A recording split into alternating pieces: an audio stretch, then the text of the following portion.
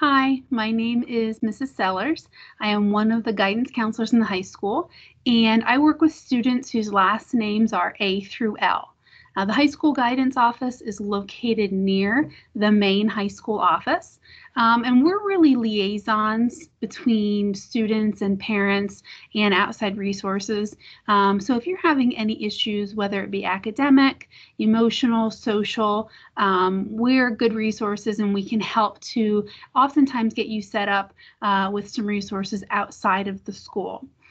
We do have an open door. You can come in at any time. If you feel more comfortable making an appointment, you can certainly do that. You can email us if you just have a quick question and don't have time to come in. And we're really good about getting back to with the emails.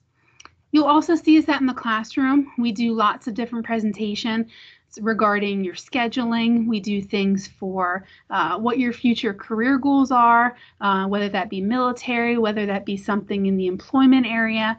And we also talk a lot about transitioning. We talk about your transcript and different graduation requirements. Something important to do, especially if you're a senior, is to make sure you're on track for graduation.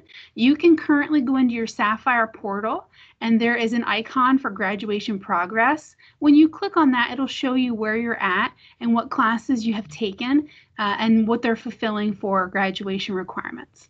As always, our door is open if you have any questions. Please don't hesitate to stop in and see us.